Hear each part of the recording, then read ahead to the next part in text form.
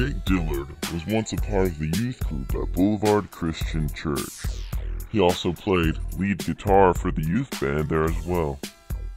After graduating from the youth group, he continued to pursue his dream of becoming a famous rock star and traveled all over the country.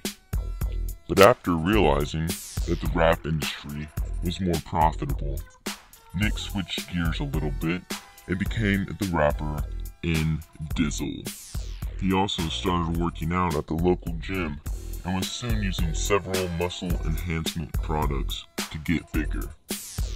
Soon after becoming a famous rapper and making lots of paper, Nick became addicted to the new hot drug known as cheese. After various roid rages and numerous toy store robberies, Nick was sent to the state penitentiary in California. Nick served 5 years in the pen, and he is now a notorious drug dealer on the streets of Los Angeles.